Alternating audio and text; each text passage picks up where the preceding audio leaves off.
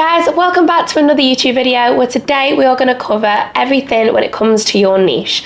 Now, we have had so many questions about how to establish your niche, what a niche is, and what are the advantages and the disadvantages of actually niching down. So if you're a service-based business owner, an agency owner, or a business owner that's just genuinely stuck, then this video is going to be for you. But you're going to have to excuse me, guys, because I'm feeling a little bit rocky with this voice, but I have to show up because, let's be honest, social media and business does not stop when you get sick, which is why I'm here today to still give you guys some value.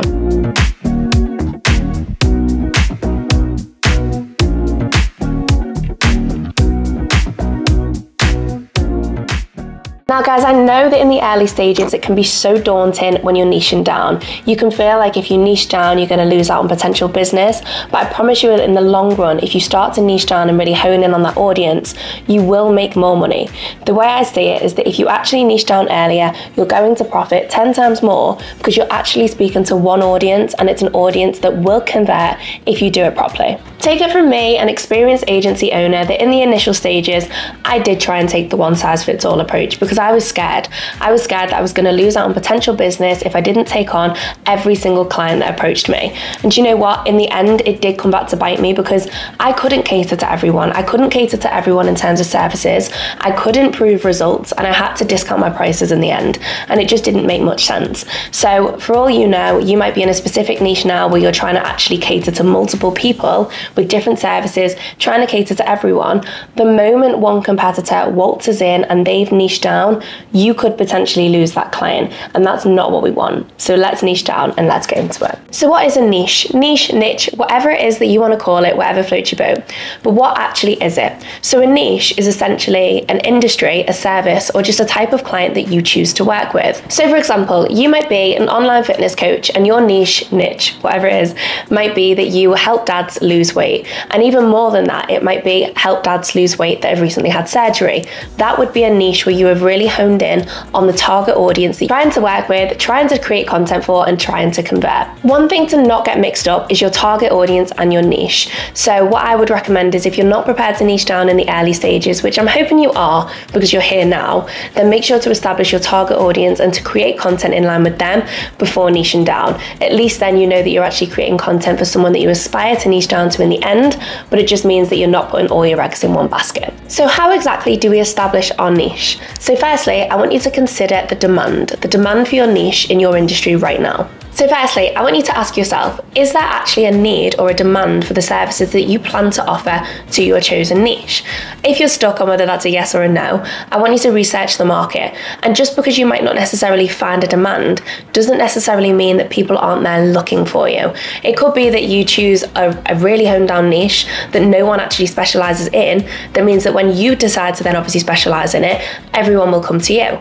Or it might be that the demand is so high that you'll become saturated and your competition will be really, really high. But one thing to know here, guys, is that just because the competition might be really, really high, it doesn't mean that you won't make any money in that niche. It just means that you need to create really good content that's going to stand out above all of your competitors. Next, I want you to consider what are your skills and what are your expertise. So when it comes to actually niching down, it might be that you can niche down based on the skills and expertise that you already have at that time. Or it might be that you want to specialize in a specific niche, but you haven't really got any idea or any skills that actually match that niche. But that doesn't mean that you can't develop them. You've just got to be willing to learn in them initial stages. So if you can be passionate and you can say, right, I can designate 2 to 3 hours a day to learning how to actually provide a service to this niche, then go for it. But if you haven't got them 2 to 3 hours a day and you've been working a job role, or you've got a business, or you've got experience in a specific niche, then choose to just work with that. Focus on your skills, the expertise that you've got now, and roll with it. Next is something I've already briefly touched on, and that is competition. But it is something that you do want to consider in the early stages. Question whether your niche is untapped. If it's untapped, as I said before, it's not necessarily a bad thing, but it's something you do need to consider, because if the competition is really high, have you got the time? Have you got the skills? Have you got the expertise to stand out? And if it is untapped when no one is actually specializing in that niche in the beginning, do you have the level of expertise to actually go for it, to stand out and to dominate that market? So guys, we've just covered there, we've considered the demand, we've looked at your skills and expertise, your passion, and also the competition. So now we need to look at the advantages and the disadvantages of niching down. So what are the advantages of niching down early? Because I know there'll be so many of you right now that are watching this going, oh, I just don't know if I want to make that step. But by taking that step, you will become an expert within your industry. What do they say? When you try and speak to everyone, you actually speak to no one. So if you actually niche down in the early stages and you start speaking at your target audience, then you're actually going to speak to people that are going to want to put money in your bank account.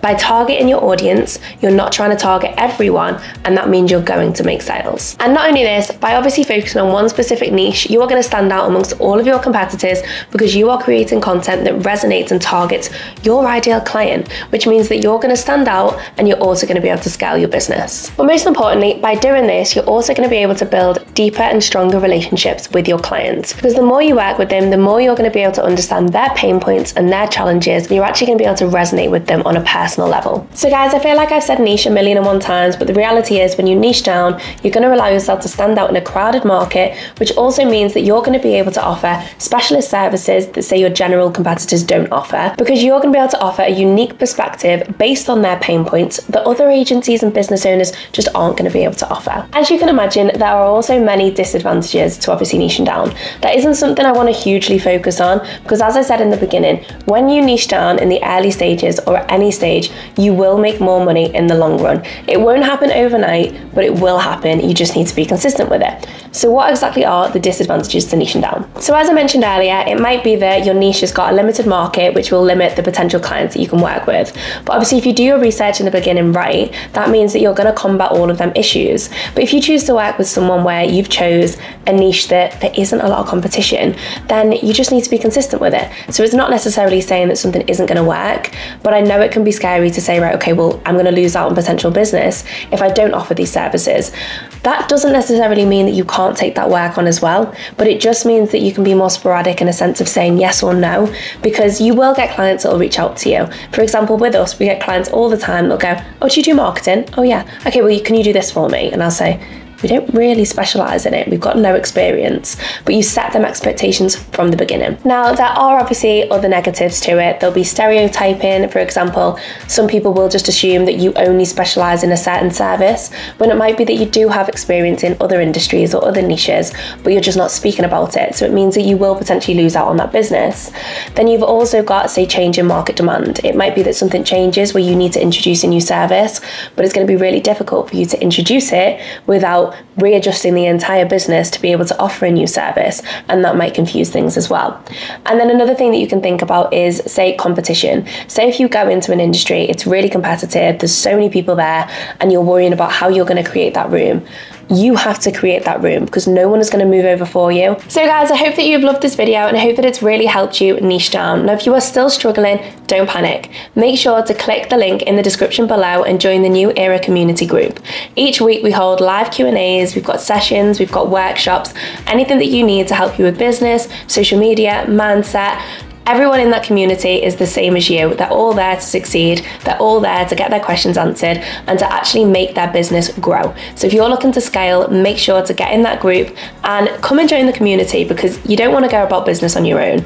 And it's amazing to be in a business and a community full of like-minded individuals that you can network with as well. So guys, on that note, I look forward to seeing you in the next video. But remember, the key is to choose a niche that aligns with your own skills and interests, and make sure you're passionate about it, and the money will start to roll in. Thank you so much for watching, and I will see you in the next video.